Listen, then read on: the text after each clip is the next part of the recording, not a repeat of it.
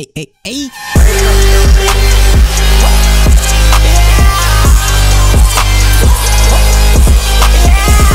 What was that?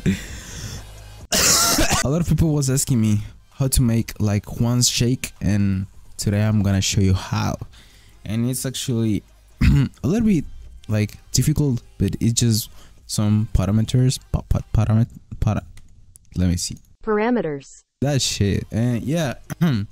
So the first thing you're gonna need is your picture. Now that you have your photo, you have to crop it, and then you have to pre-compose it. Hold Shift, Control, Alt, and C. Oh no, hell no. Control C. Yeah, Control C.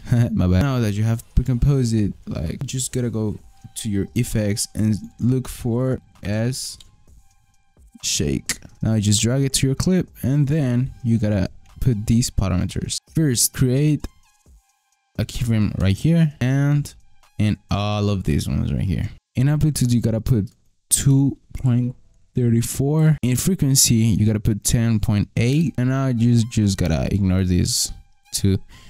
Activate the motion blur, put this on 1, see it on 0. Here in X shake, you gotta put it in the first parameter, 39, 1, 9, and 0.5. And this one on 0.2, 45, 15, 0.5, and 0.2, all in 0.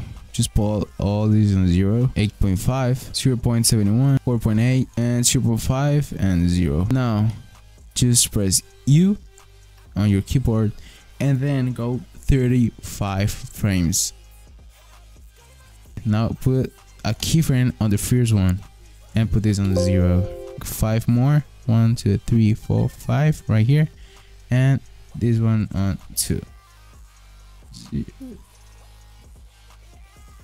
Now you have to go right here, and the first one, right click, keyframe assist, and go to easy ease.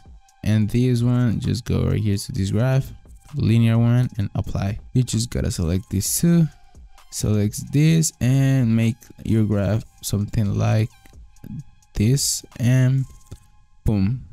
Just that's how it looks like.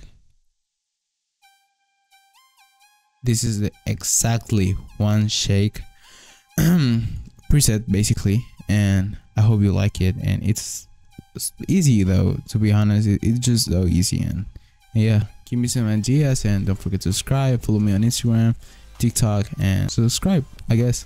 You can support me and buy my project files on my page, and you can find it on the caption right here down below. And yeah, goodbye.